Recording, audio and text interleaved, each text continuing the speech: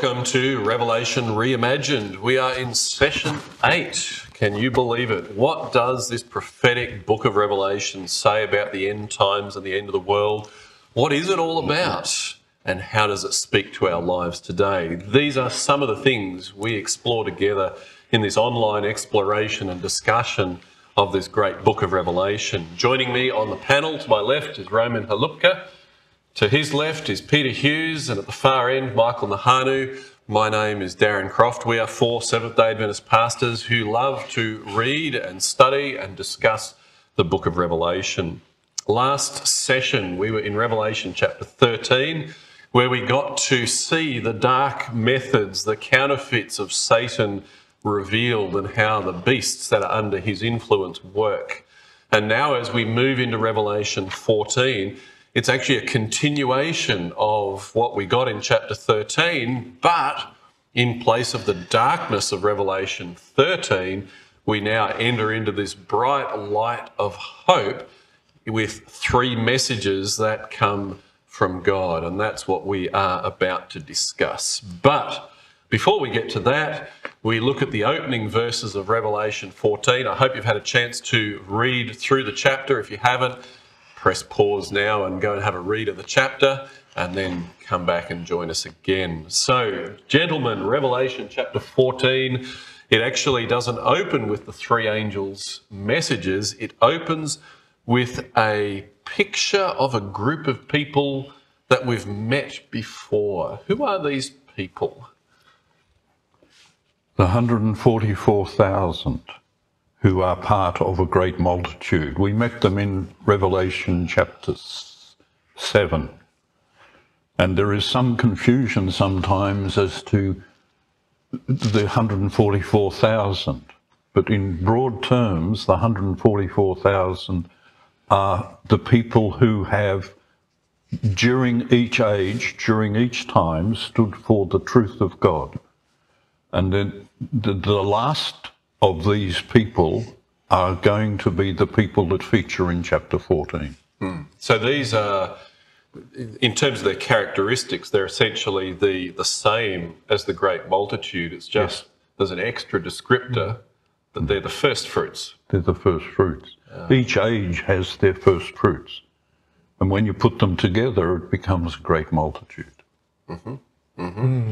Michael? I think this introductory passage in chapter 14, it's a sneak peek. All right? So we need a bit of hope here. We can't take it as a chronological, and now as some Bible commentators say that, you know, the church is in heaven now and everything that follows is just disaster and punishing and whatever. It's a sneak peek, and we have this in the Bible all the time when the misery, the human misery that we are living in, and then the promises of God that come. You know, when Jesus was still with the disciples and he gave them the promise, I will come back. Do not let your hearts be troubled. I will come back. So this is a kind of a sneak peek of the future, the glorious future that is awaiting for God's people while we are still here. Because if we don't have this understanding, what follows after the 3 angels' messages, they don't make sense. Now, I think it was you, Michael, in one of our discussions, brought out that there's some military language connected to this 144,000. Do you want to so I think it's important to remind ourselves, because the temptation is here to consider 144 as a literal number. And then we fall into that trap of limiting, and it's like if... Yeah, and I heard you're part of it, I'm not. Yeah. Woe is me. Yeah, I heard this question again. So if there is 144 plus 1, God will say, no, because you are not accepted into this. So we see back in Israel, a military unit was made up of 1,000 people. So now it's multiplied with 12 and 12, and we get a number of 144,000. So what I would say, this is the name of God's army. So when we read in chapter 7, actually, we are given every single tribe with the number 12,000. and we know that God is looking at his people like an army. So as we are coming closer to the final war, Armageddon, that we are going to discuss about, Satan is preparing his troops. And we have already come across that the number of Satan's military army, the number, it's just, and then God is preparing his army in the final confrontation that will take place there. And Peter, he wants something to say. Peter, then Roman.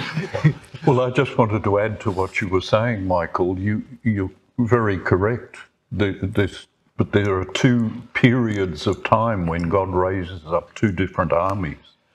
The first was a physical army that he raised, and when they went to war against the enemy that God had determined was an enemy, not one person died, so that everyone returned, and that age is often associated with the nation of Israel, the 12 tribes.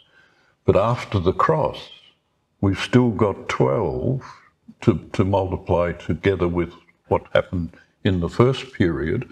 And in that period, it is the 12 churches raised by the disciples. And in each of those ages, when those disciples go out to do their work, there will be 144,000. There will be people who are standing as an army of God to fight the battles of truth.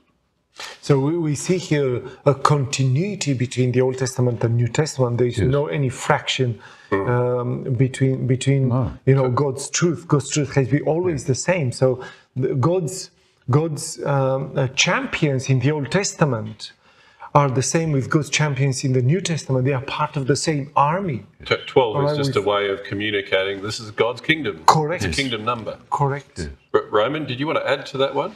Yes, I would like to add who are those people, not only the soldiers in the army, but they are pure, they are sinless this moment. And it is written that there was no found in them the guile, or it's in my notes here, it's written, the falsehood. So it means they are followers of Jesus, so they are saints. Yes. So in this way, all the saints are there, in this number of 144,000, because there was just such a battle in front of my eyes, as you mentioned, the army, and it's true, we know, but they are victorious people. Yeah. Now before we move on from this, I just want to tackle one thing. Using military language can sometimes be a bit of a fraught exercise. What do we mean when we talk about the army of God? Yeah, so that's actually what I wanted to say.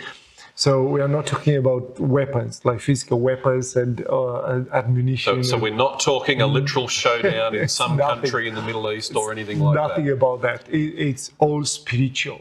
It's only spiritual realm.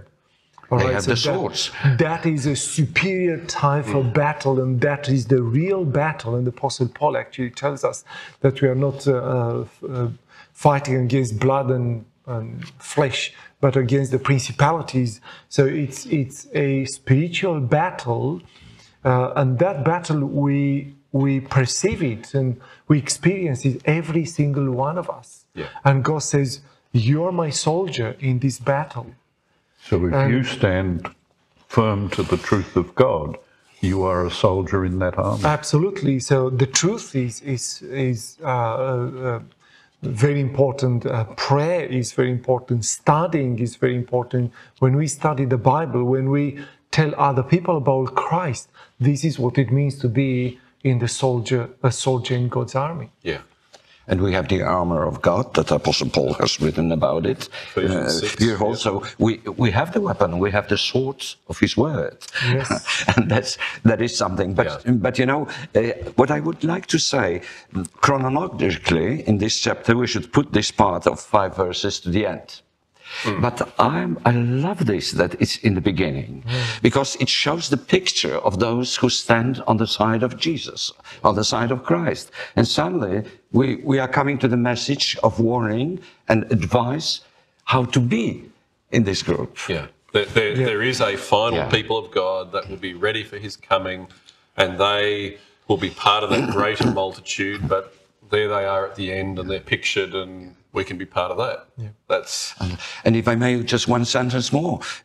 We as Adventists are usually underline this message and we say, well, this is the last message, the last warning from side of God. So that's very important. And you know, and it is. So it shows me again the great loving God who in this time, what is so desperate, so terrible, yeah. God is sending the message.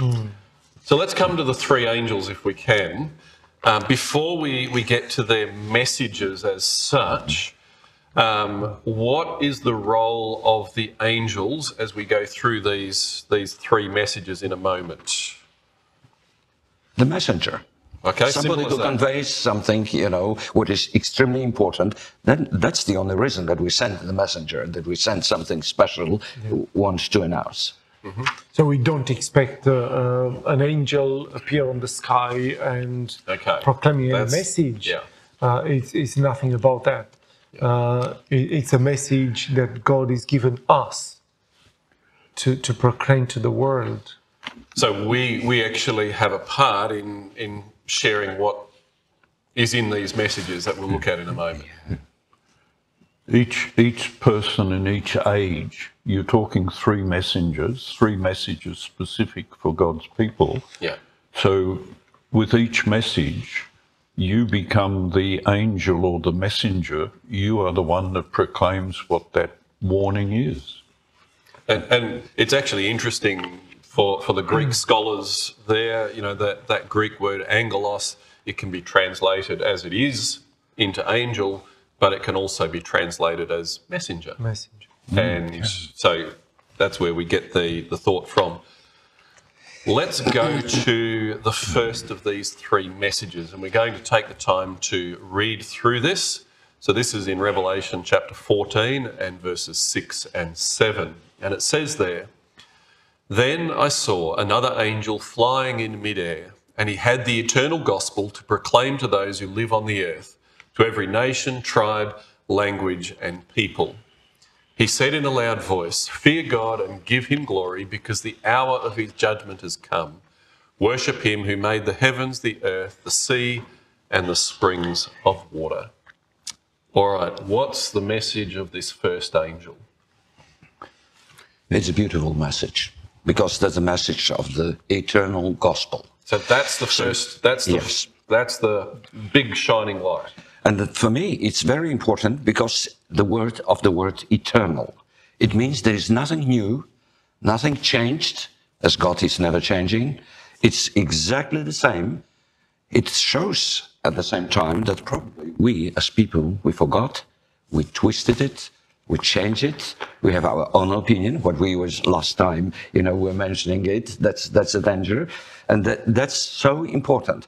Well, probably we should elaborate a little more what it means gospel. All right, so let's do this. Sum up for me in one simple sentence. What is the eternal gospel? First of all, the word gospel coming from Greek means good news. Mm-hmm. So God has his good news that has never changed to proclaim to the whole world. And we can interpret that as God's truth. We interpret that the plan of salvation, that God has made a plan in his Son to die for us so that we can have eternal life. So yeah, it's a package in that gospel, and then in the three messages we see that package unraveled. So let me come back again, because you got more than one sentence in. One sentence. What's the good news? Well, it's not a good advice what we should do. That's announcing once again what was done for every one of us. Which is? One sentence. That's one sentence. Come on. What is the good news, though? Christ died for us. He guaranteed the salvation for everyone if we'll accept it. Yeah. Christ died for us. He rose again. He lives to make intercession for us. He will come back. He will come back. Yes. That's more than one sentence, so I didn't even keep to that. Sorry about that. So what does it mean by judgment? The hour of his judgment has come. Okay, good. Let's move to that. So when it says, so we've got the gospel, that's key, but you've got a couple of other elements there, judgment being one. What's the purpose of judgment? In Revelation, when we looked at chapters 8 through to 11, they were trumpets, and the trumpets are understood, and we presented them as warnings that God was giving to mankind. Partial judgments. Partial judgments, and that, and it is. This one is suggesting that the time has come for God to bring a judgment on the world. And that judgment is part of Daniel's prophecies.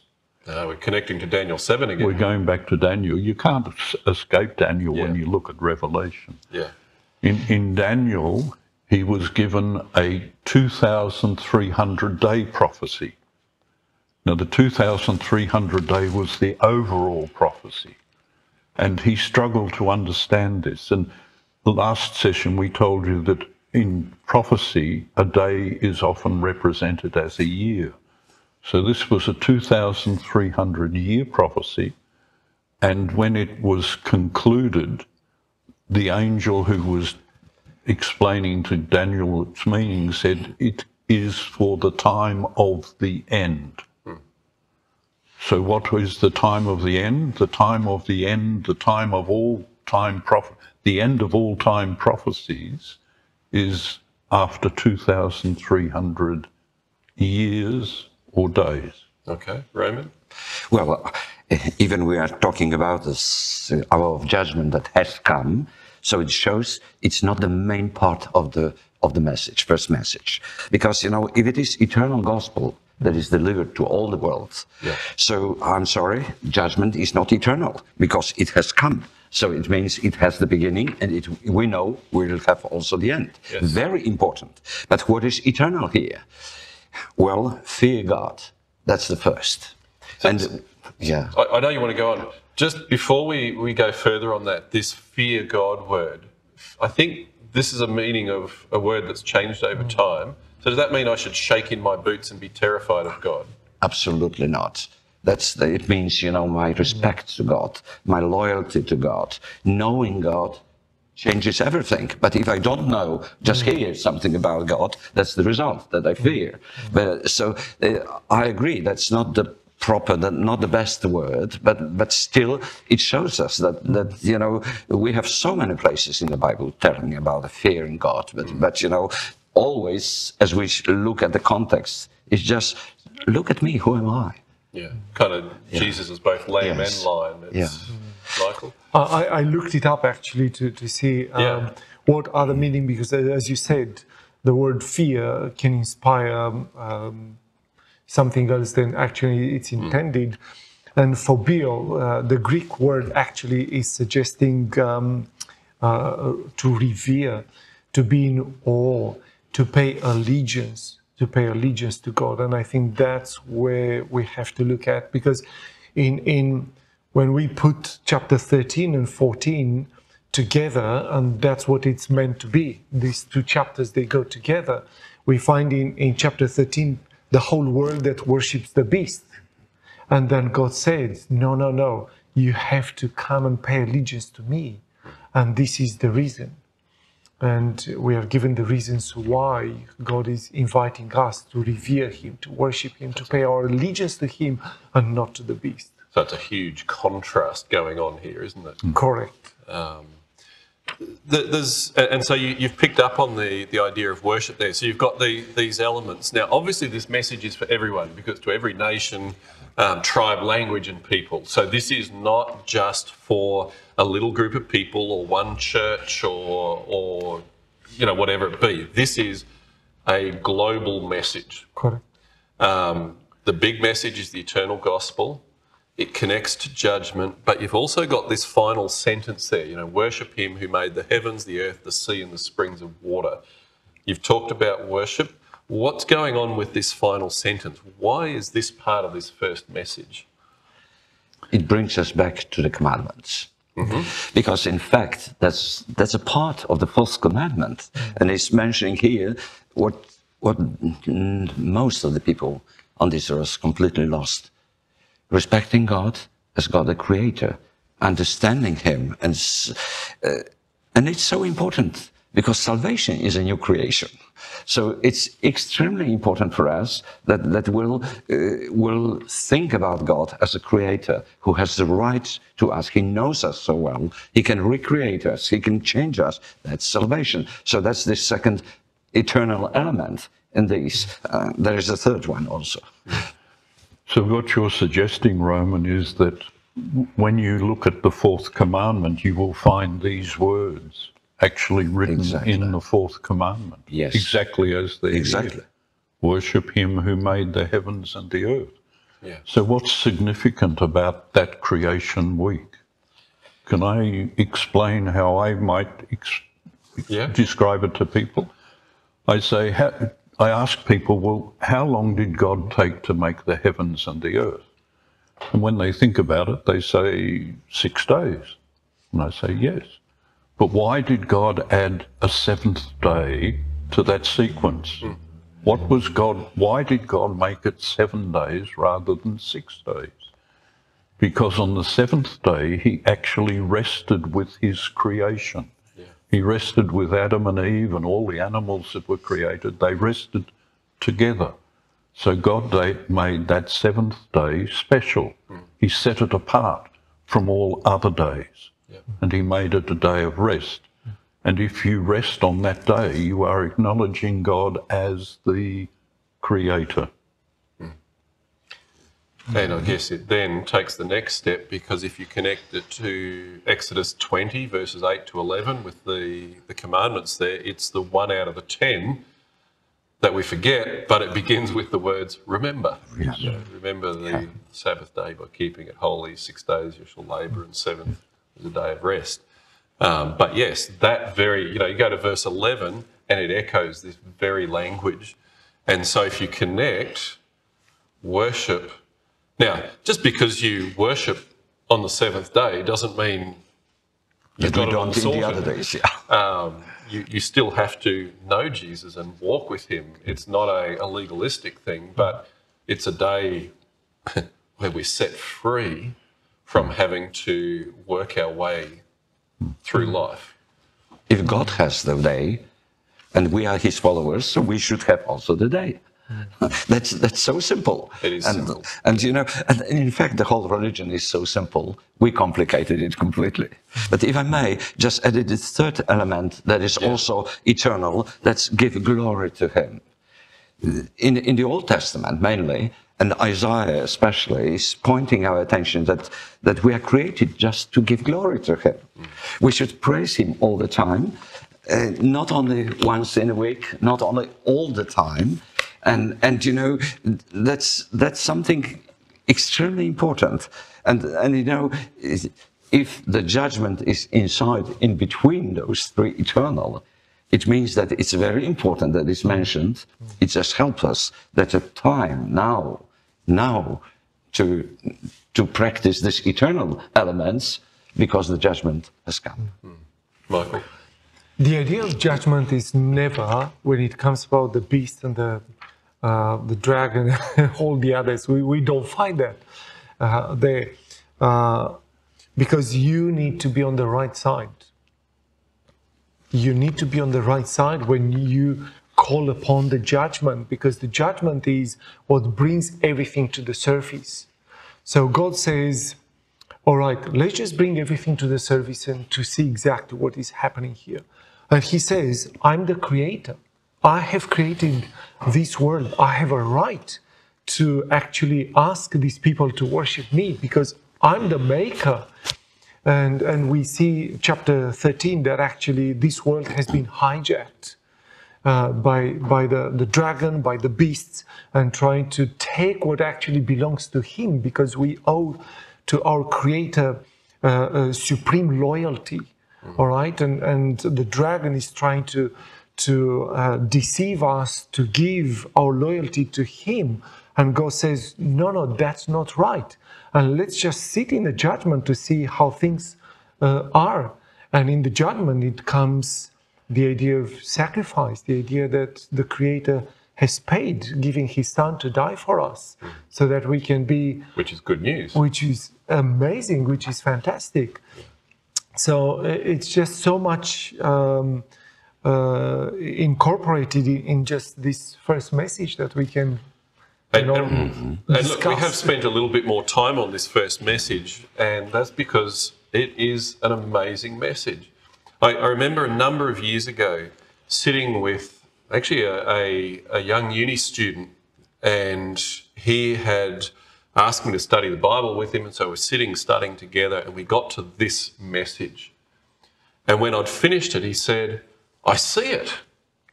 I said to him, "What do you see?" And he took a piece of paper and he said, "Here's the centre of the message. That's the eternal gospel, the eternal good news." And he said, how we respond to the eternal good news, the eternal gospel, that determines our judgment. In a sense, we judge ourselves, in a sense. And he said, that connects to worship, because while the judgment is determined by our response to the gospel, our worship indicates how we have responded to the gospel. And I think it just draws those three elements together so neatly, and it's why that we can look at this as a single good news package. You know, judgment is only something to fear if we're on the wrong side of it, as you've said, Michael. So this is a good news message. All right, you ready for the next one? This is the next message, folks.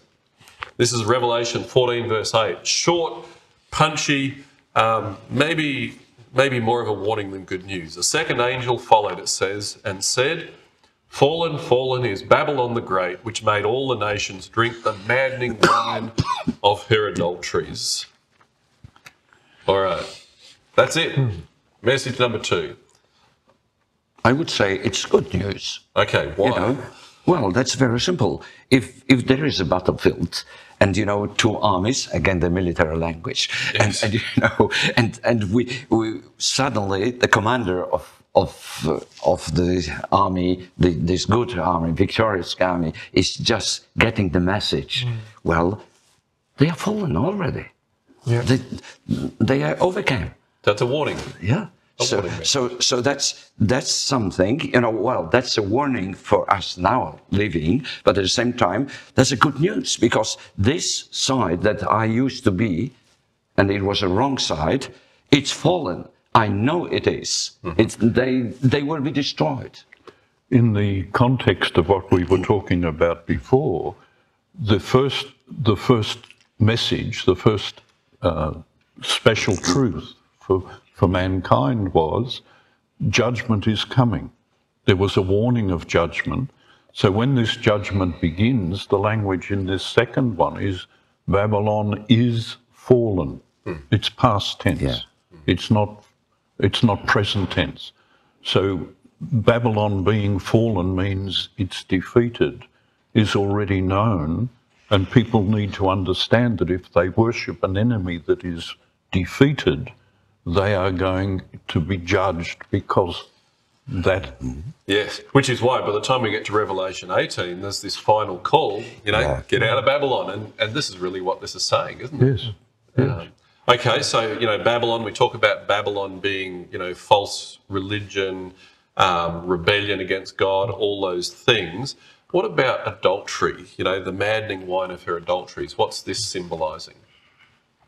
I think we can go back again to the Old Testament that gives the definition, and we know we know that the book of Revelation was written by a Jew, all right, and we've got all these information that comes in from the Old Testament that comes in the book of Revelation, and we can't explain the book of Revelation without this concept.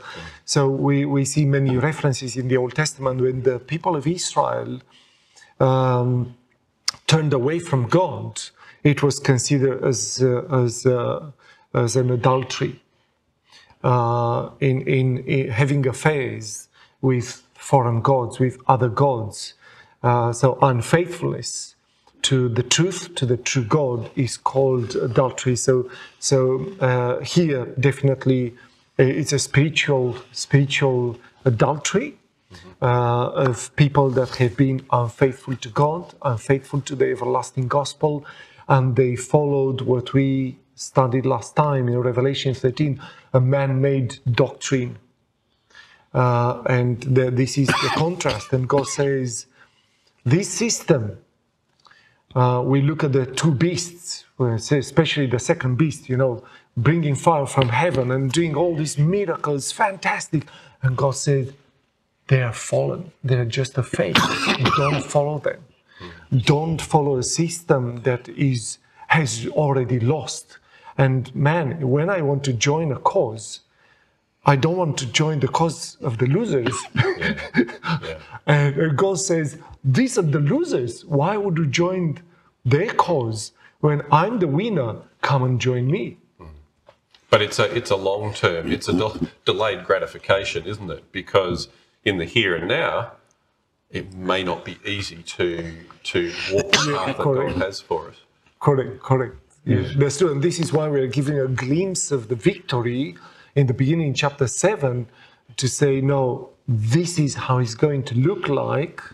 You'll be victorious if you join my cause. Don't join the loser's cause. Yeah. It's raising the imagery of a marriage, isn't it?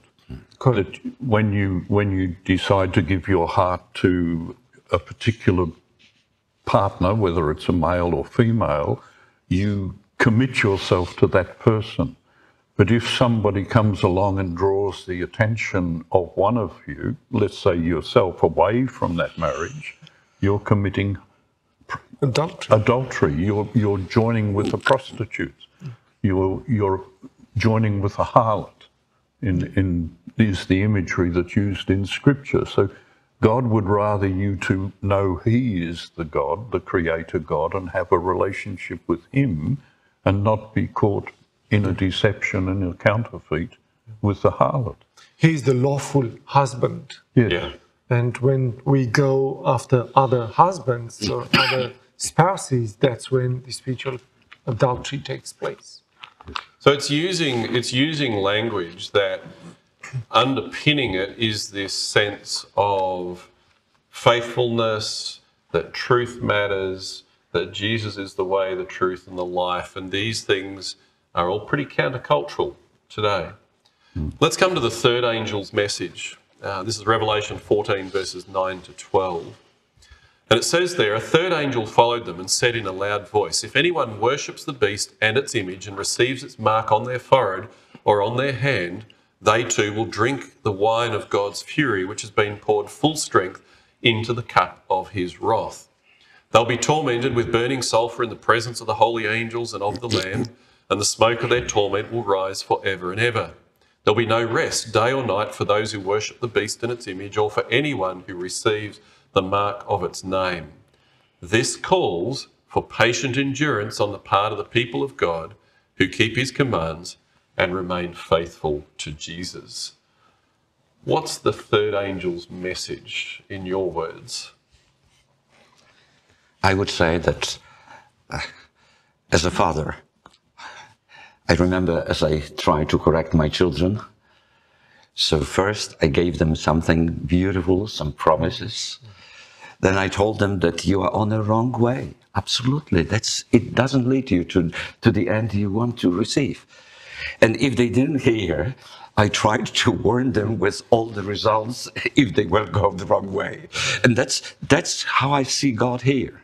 So that's the reason, for me, the good news is in each of these messages. So it's actually words of love. Yeah, yes, I see God who is a little bit impatient here. He says, wait a moment, I will explain once again where does it lead, this road that you are on. So remember it, just live it, come out. I'm still waiting. And you know, this patience in the end, what you read in this last verse of this, that's so beautiful. It gives me the picture of my God. And I'm so happy that you know, because the previous chapters, maybe they were just threatening with many, well, especially with the picture of Satan and what he does. Suddenly we can relax. Yes. All right, good. Thank you. This verse 12 actually ties together what we've been talking about, It haven't does, we? yeah. It brings it all together. We were talking about the importance of the commandments and the fact that in the fourth commandment, you are guided back to that day of rest that God sanctified and set apart. Can I'm going to interrupt your flow here, Peter. Sorry. It actually does that in the verse before as well, because here you've got this commandment connection, the rest that we find in God, and the contrast is that those who have not gone the path of Christ can find no rest. That's right. They don't find rest, and they struggle to find peace. Yeah. But this ties it. This commandment, reference to commandment, ties together everything we've been talking about. We've been talking about judgment. We've been talking about the 144,000 that stay true to God and understand the importance of what God asked us to do. And it reflects again in the fact that God set aside one particular day. And if you join with him on that day, you're at rest because you're at rest with your Creator, and he's resting with you. Yeah, I think that's a beautiful thing. Can I ask also, and I don't know who wants to tackle this one, it talks in the previous verses there about the smoke of their torment. You know, some people have the idea that there's this forever torment that takes place. Now, I actually don't like that. I don't think it's there, but how would you tackle that concept? Yeah, but probably this is where many Bible commentators and readers they just don't see the picture, the bigger picture. So we'll probably come back to it when we discuss Revelation chapter 20. Yeah. But there are other verses in the Bible that are suggesting the idea that everlasting, it doesn't mean infinity. It doesn't mean like time-wise forever. It's just till the end. It means that when that fire starts, it will not stop until it has done its duty. Yeah. All right. So like today we're thinking of, if we have a fire here in this building, what do? We call 000, and the fire brigade will come and put off the fire. So if this fire that comes from God, that falls from heaven, as Revelation 20 tells us, all right, just call the 000 and they will come and, you know, with the extinguisher, put up. That's nothing that humans can do to put out the fire that comes from heaven as a result of the final punishment, the final judgment that will take place. So the fire continues to burn until it has finished, until everything was brought to ashes. Yeah. I remember as a kid seeing a big plume of smoke rising up on the horizon. We lived in Perth at the time, and wanting to go chase the smoke. No, we couldn't do that. I picked up from school, and then Mum wanted to go to the shop. So we jumped in the car, headed to the shop. The closer we got to the shops, the closer the smoke became. And we got to the shops. There was no fire. The shops were burned, but there was still smoke drifting up in the sky, signifying what had happened. And I think, that just a little illustration. Yeah. And then, if I may say this, it has something to do with God's character. So we have discovered that actually all these messages are coming from the heart of a loving God. Yeah. So how we can reconcile this image, the heart of a loving God that gives warning to the people, so we'll make an informed decision whom we worship, and on the other side that will burn and torture and torment forever the creatures that he has created for eternity. It can't. Doesn't add up. It doesn't add up. You can't put them together. So we need to allow the Bible to teach us that actually this teaching is not has not originated in the Bible, that has been introduced into the Christian faith through the back door. It has nothing to do with the teachings of the Bible. If I may add something, I met so many people in my life who were absolutely tormented because of their, they were not able to fight or to lead the life as they should. And the problem came, there was like a torment. The problem came, they didn't know how to do it, and they always called me, Pastor, come, maybe you will help. They couldn't sleep at night, probably even every one of us had such moments that, the problem was just taking completely the sleep from us, from our eyes. We couldn't rest. We didn't know what to do with ourselves. That's what he's talking. That's not the sentence done already and the end of time. That's a warning message. So we cannot forget about it. So this smoke is just a warning what will happen if. So we've got these three messages, both trying to draw us to God, but also to warn us of the consequences of not taking that path. Yeah. Revelation 13, we've got Satan, being all about force. In Revelation 14, it's all about choice. God leaves choice. And so as you come to those closing verses of Revelation 14, my Bible titles it The Harvest of the Earth. It gives us just a picture of judgment. And it parallels what's come before with these three angels. And so what we need to do now is to bring this, to a close. Again, there's much more that we can dig into this. But Roman, let me start with you. As you look back on this chapter, what for you is the big message of Revelation 14? Well, that's a message of loving God. That's what I mentioned before. There's a message of God who could say, well, I have enough of them. Finish. In the last time, he's sending such a triple message to help us to understand. And, with each angel, the message is more specific to make the whole picture. I see all the time this eternal gospel in it. And this good news, what God has done for me, not what he plans, maybe he will do or not. No, that's what I see all the time. I love this topic. I love to share with this because that's something what tells me who is he. And well, maybe I should mention what I did before that it was last meeting. I remember that, the first verse of this book tells us that this is the revelation of Jesus. Yeah. So we have it here. Yeah. Thanks, Peter. In Revelation 13, we were looking at the counterfeits that the beasts were involved in and the dragon was involved in.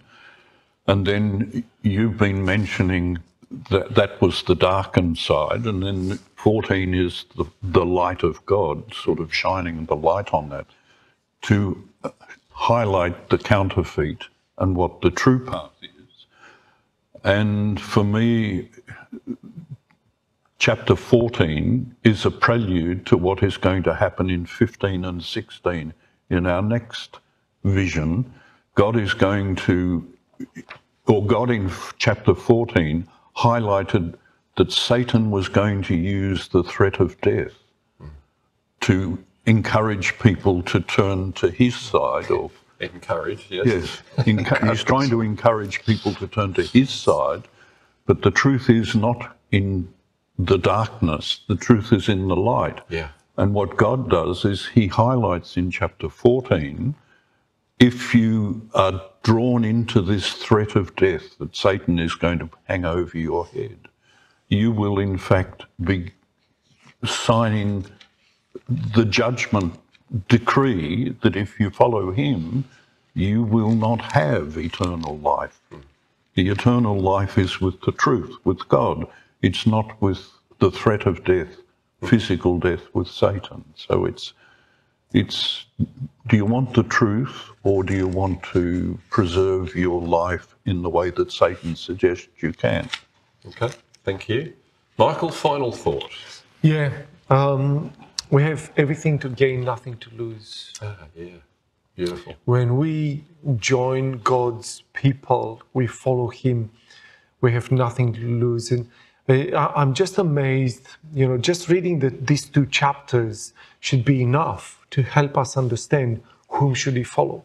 Because in chapter 13, we see coercion. We see we are forced.